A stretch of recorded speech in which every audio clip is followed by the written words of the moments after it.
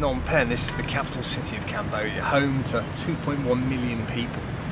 But it's also home to one of the largest dog populations in the world. And this city has an estimated total of between 1 and 2 children that die each week from rabies.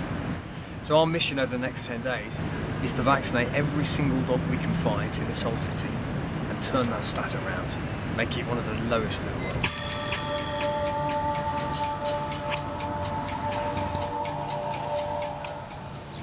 Look out there, think of all the volunteers that we've got on this project, 12 different countries, about 100 of them have come over here, 250 final year vet students from the local university, and they're going to have to go to every single door, down every single street, visit every single house to vaccinate every single dog.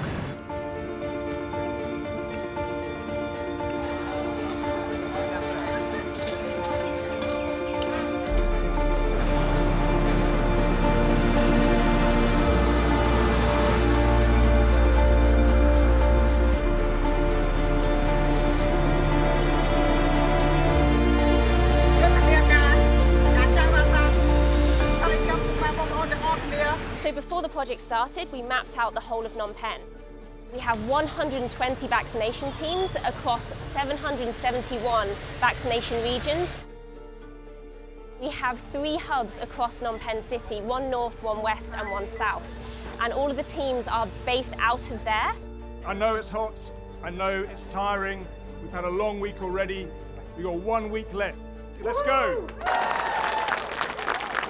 They start from the outskirts and move their way into the centre of the city.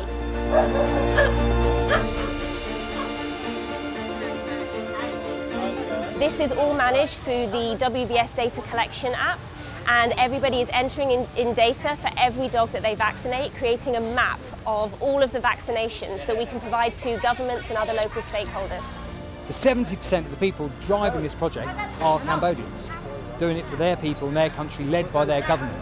So what we need is them believing in this too. We need the people bringing their dogs to us, wanting it to happen. We have to have that community education. We have to have that government support and commitment to see it over the line for the benefit of the people who are affected by this disease. Okay, good work. Mark him up. Good. Okay, nice. We are welcoming foreigners with open arms. So having an international Mission Rabies charity coming like this is a great opportunity for Cambodia to work with foreigners, earn more experience, like talking, speaking English and handling dog as a vet. I feel like what we do here could make a long-term impression, especially when we start working with locals, and these students are going to go on, they're going to be veterinarians in a year, and we're teaching them that this is important, we're showing them how to do it. And I'm really confident when we come back 5–10 years from now, these guys are going to be carrying the torch. Involving the local communities is so essential to these projects, especially for sustainability.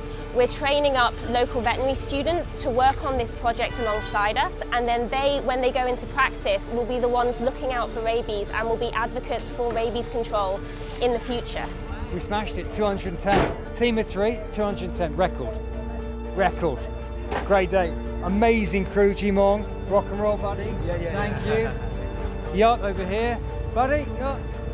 Thank you very much. Yeah, well done. What a team. We're in that bish bash bosh.